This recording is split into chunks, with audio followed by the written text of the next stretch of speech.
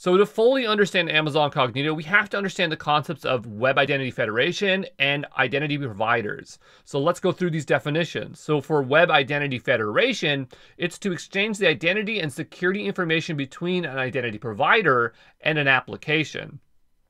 So now looking at identity provider, it's a trusted provider for your user identity that lets you authenticate to access other services. So an identity provider could be Facebook, Amazon, Google, Twitter, GitHub, LinkedIn.